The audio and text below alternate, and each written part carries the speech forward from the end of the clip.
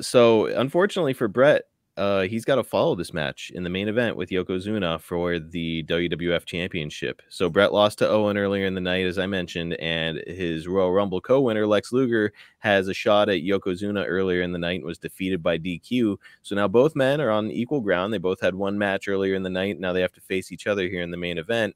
We've got Roddy Piper as the guest referee, and Bret is going to capture the win. And Vince has firmly planted his flag with his company front runner post Hogan.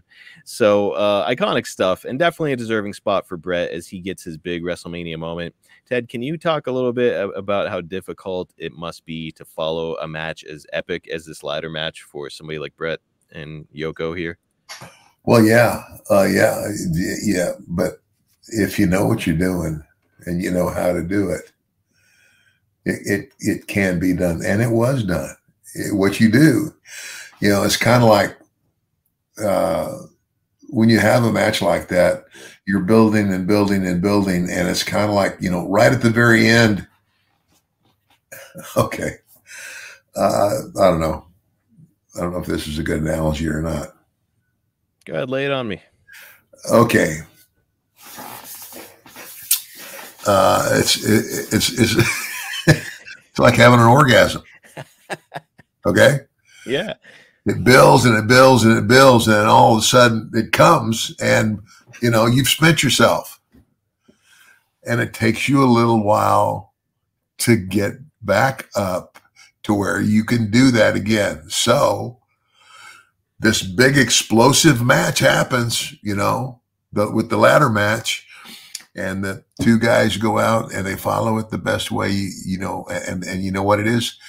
You sit down, you get in a hole and you sit down and you build that story piece by piece by piece. And sure enough, if you do it in the right way, you can get back up to that same crescendo and do it again. But today, I say that's very hard to do, because I don't think there's 20 wrestlers that know how to do that anymore. When to tell that story, to just go from, it's like, it's kind of like,